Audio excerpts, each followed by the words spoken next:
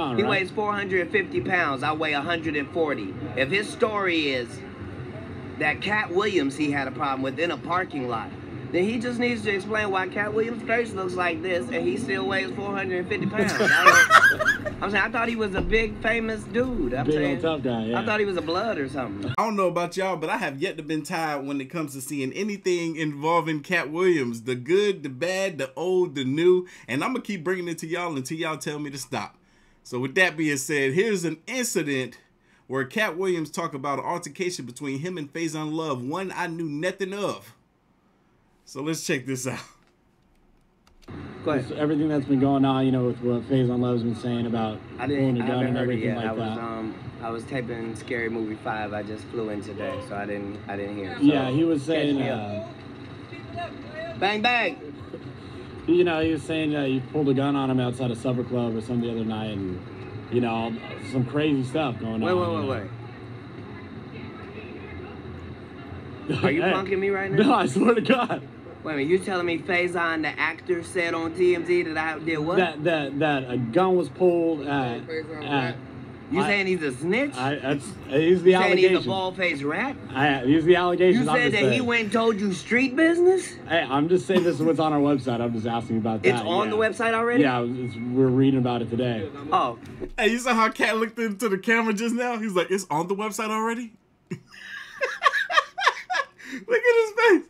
Already? Yeah, we're reading about it today. Oh, well then you can ask whatever question you got then. Yeah, so I was just curious, yes, what about these allegations? What are you gonna say about that? I mean, the police took me to the station. I went to the police department. I didn't run away. I'm saying we got in an altercation. He said some things. Then he called the police and the police came. They did a full investigation. Yeah. I was out, what? Yeah, you were out quick. It was just kind of check you out and nothing was going on, He weighs 450 pounds. I weigh 140. If his story is that Katt Williams he had a problem with in a parking lot, then he just needs to explain why Katt Williams' face looks like this and he still weighs 450 pounds. I'm saying, I thought he was a big, famous dude. Big old tough guy, yeah. I thought he was a blood or something. I'm from Ohio, Dayton. We don't even have a gang. We push cows over for a living. We have a Youngstown dairy, me and Dave Chappelle. Thank you. Oh, thank you, Katt. Appreciate it a lot. But look, if Faizon, he can tell the police whatever he wants. Faizon, write some jokes. Were you scared when he pulled the gun out? Did you think he was going to shoot you?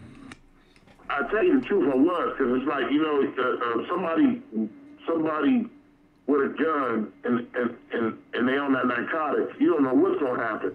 But I didn't want somebody with a gun and they're on that narcotics. Cool.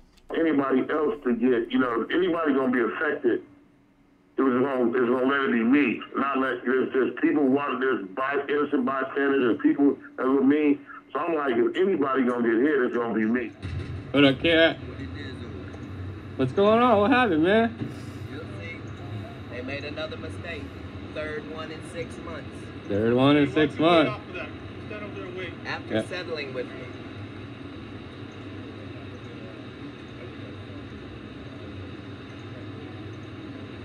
Faizon called the police on us. Dang, they got multiple people in handcuffs over here. She's in handcuffs. Katt and these two guys right here look like they might be in handcuffs too. Maybe even the security guard back here. And they ran in the club. Yeah. Stand on the other side of those cars over there. Okay. Back where you started over there. Okay. Thank you. Thank you, TMZ.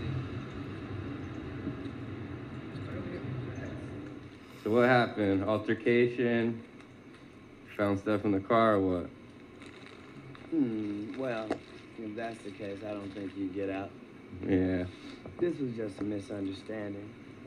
Pretty much, right? Yeah, you know, gangbangers are only gangbangers when the gang's around. When their gang's not around, then suddenly they just become people that go and call the police. Dudes that are 5'5", 140 pounds. Oh. So everything's good though, right? Oh yeah, the police were wonderful. The facility was clean. Everybody was nice to me. Nice. It was nice. It's wonderful. I'm glad to see you're out. Yes. I'm glad to see you're smiling. Yes, sir. Yes. It's all good, right? Yeah. Shortly after the Katt Williams and Shannon Sharpe interview, Faizon Love put a screenshot of Katt Williams' current tour, the dark matter on his Instagram page with the caption, "The King is dead," insinuating that Katt Williams is not capable of selling out a tour, let alone putting enough ass in the seats. But what Faizon Love failed to realize is that he helped Katt Williams sell out his show. Because when he posted this to his Instagram page, people, including myself, went looking for Katt Williams' tour so that we can buy tickets to the show.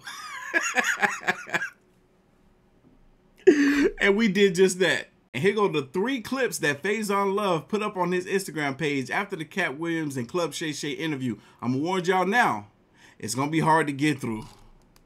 Just watch. Chimp Williams. Chimp Williams.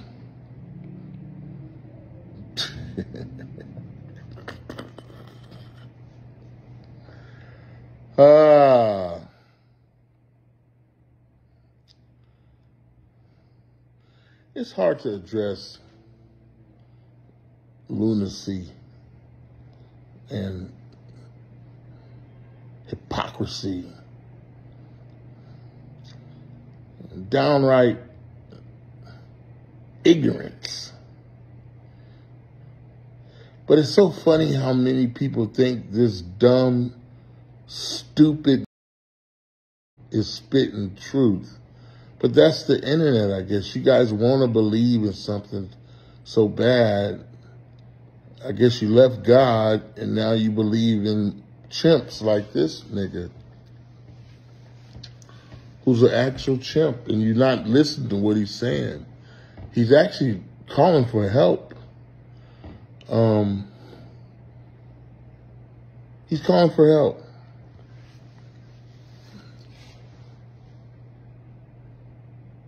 None of the shit he says lines up with nothing. He runs a Fort something sub. This is where he tells on himself. He took a tractor trailer after stopping in a tractor trailer lot, a truck stop, and aborted that truck and went to Miami. He rode in the back of that truck with a stranger. Now, back then they had a saying, ass, grass, or gas.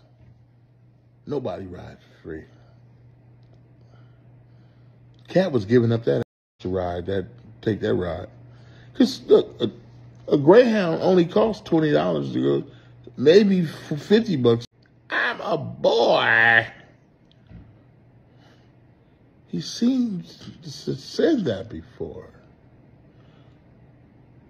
I want to talk about that ride down to Florida where you were selling stolen radios for $2,000. And back then, the best radio you could buy is an Alpine, and they cost $253, brand new.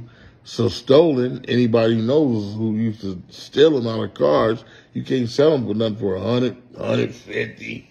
Still baffled at the fact that this man sat here and said a whole lot of nothing. Like, this is what he chose to talk about. He didn't address any of the stuff that Katt Williams said that had any relevancy, but yet he wanted to pinpoint this man going down to Miami at 13 years old and how he got down there. And the fact that he was selling radios out of broken cars. Like, what? And then the fact that he still have these clips up on his Instagram page is the other thing that's killing me. Faizon.